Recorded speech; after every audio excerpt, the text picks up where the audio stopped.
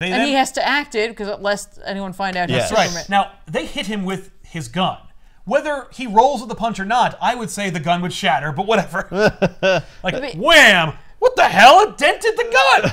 Maybe he turned with it because he used his super fast reflexes. Like, well, like, you didn't even actually make contact with me. Yeah. So, from a physics perspective, I'll say there's no way a person could hit something hard enough with a gun to dent it. No matter how hard the thing they're hitting is. Oh, no, yeah, that's true. The force of his arm would not be enough to dent the gun. Oh, you can't dent metal with your You arm. can't dent it by just doing that. I see. Yeah. There you go. Cool, okay. All right, so it worked out. Yeah.